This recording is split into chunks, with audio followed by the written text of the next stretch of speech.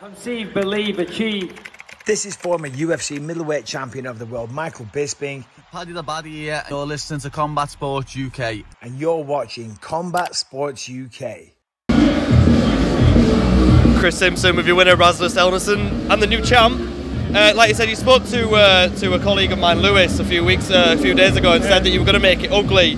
You definitely did that, and like I said, you put on a fantastic performance. How proud are you, and how happy are you with your performance? It's good. I'm pretty happy with the performance, and I'm ready to perform again as soon as I can. But unfortunately, it's the military next for me, and after that, I will definitely get back into the cage.